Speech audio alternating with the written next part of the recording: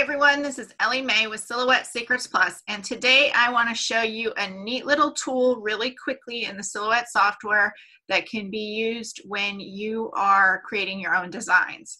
So we are going to talk today about this Move tool that is found underneath the Transform panel. Your Transform panel is the 3 rectangles with the line through it on the right hand side, and your Move By tool is the 4th icon at the top.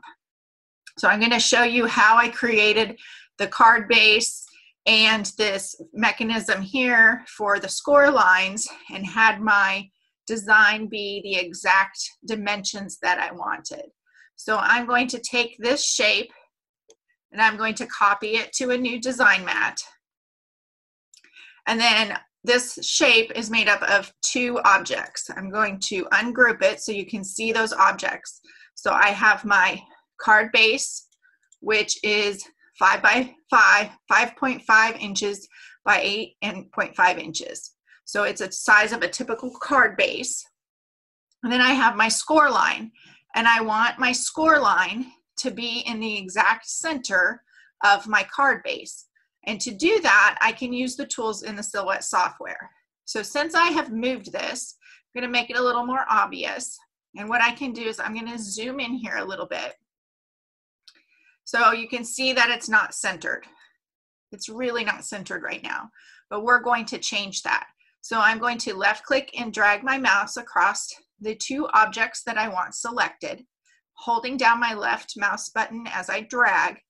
It's going to select my score line, which is a dashed line that I've drawn, and it selects my rectangle.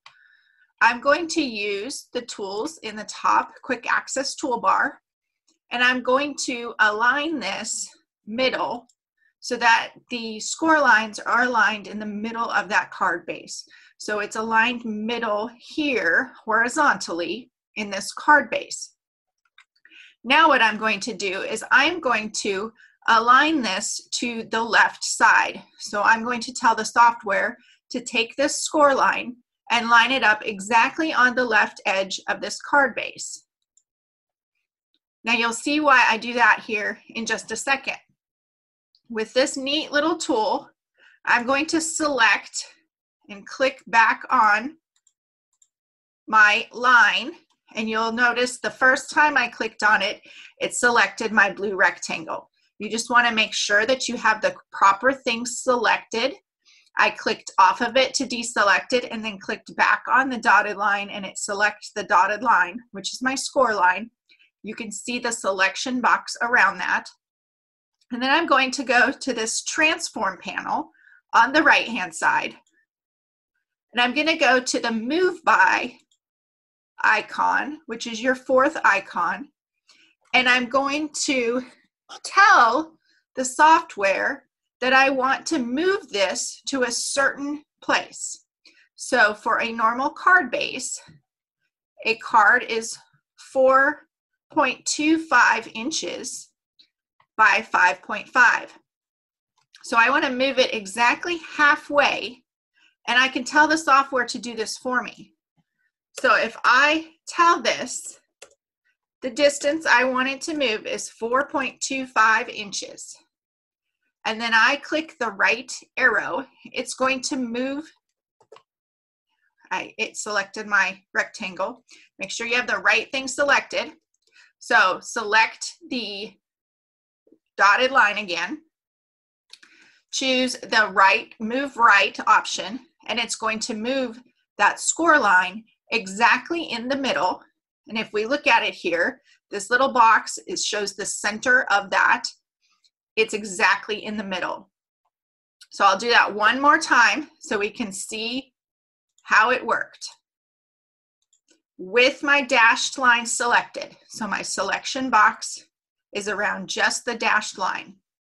I type in 4.25 in the distance box, and I clicked on the Move Right arrow, and it moved it to the center of my card base.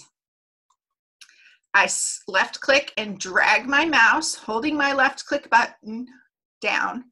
I drag it across both objects selected, and then I'm going to group those together so they all move as one piece now. So I have created this card cut file that I am giving away free on my blog. And this is exactly how I created these pieces, by using the drawing tools on the left-hand side and the line style tools. So I drew a rectangle. I used the draw line tool on the left-hand side. For that line, I used the line style panel, and I changed the line to a dashed line for my score line. And then I used the transform panel and the move options to move my line into the center. Using the tools in the software, you can create your own designs. If we take a look at this design, the white base on my card, it's a white rectangle with a smaller rectangle inside that I have changed the line style to a dashed line for faux stitching. The same tools I use over and over in the software when I create my designs.